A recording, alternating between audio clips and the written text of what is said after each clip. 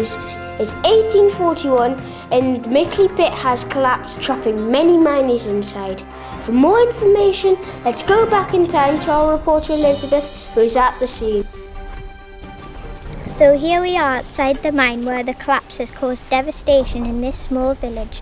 We are now going to talk to Georgina Stoker, one of the survivors. Can you explain what happened? I was going about my work and I heard a loud noise. The rock was falling around me, so I just had to make a run for it. Did all your friends make it out? No, I was lucky. 4 of them were trapped, but there was nothing I could do to save them. It was heartbreaking. What effect will this have on the village? It will have a devastating effect. Everyone knows someone who died. It'll be a long time to put this behind us. Our sympathies go to all those affected by this tragedy. Thank you for your time, Miss Stoker. Now back to the studio. Thank you, Elizabeth. What are conditions like down the pit? Let's go back in time once again to meet Victoria, who will tell us what are conditions like down the mine. Over to you, Victoria.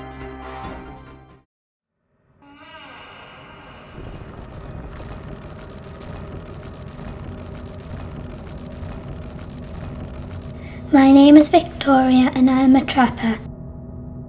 My job is to sit and wait by a door inside the mine. When I hear the carts coming, I open it to let them through and let air into the mine. It's small, horrible and stinky, and I'm worried about the poisonous gases that build up and the dust that gets into my eyes and lungs. I'm not allowed to have a candle with me because it might cause an explosion, so I have to work 12-hour shifts or more in the pitch dark. Sometimes I hear the knocker.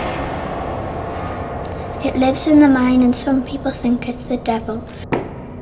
There are lots of miners who have just disappeared and many of us think they have been taken by the knocker. Our reporter Elizabeth is now with the owner of the mine, Mr. Hewitt, to get his reaction to the accident. Over to you, Elizabeth. What are you doing to help those affected by this terrible accident?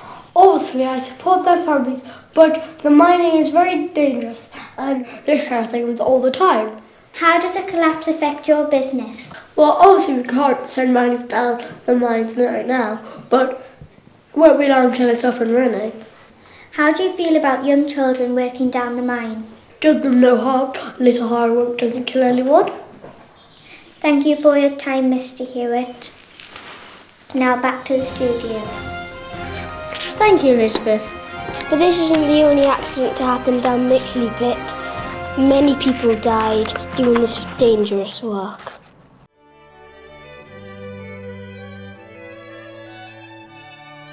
William McLaughlin, aged 14, killed 1868, run over by a set of tubs. Richard Milton, aged 30, died 1892, killed by a falling stone. Nicholas Newton, aged 40, killed 16th of March 1871 by a falling stone. Thomas Stoker, 55, and William Stoker, 46, both died 2nd of March 1927 as a shot-firing accident buried both men in the mine.